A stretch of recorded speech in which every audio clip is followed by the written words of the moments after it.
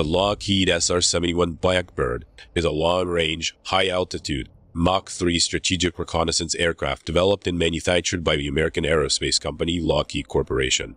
The SR-71 was developed as a black project from the Lockheed YF-12 reconnaissance aircraft during the 1960s by Lockheed's Skunk Works division.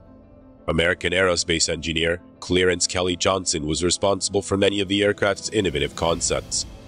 The aircraft was introduced into operational service in January 1966. During aerial reconnaissance missions, the SR-71 operated at high speeds and altitude, reaching up to Mach 3 in 85,000 feet, to allow it to outrace other threats. If a surface-to-air missile launch was detected, the standard evasive action was simply to accelerate and outfly the missile.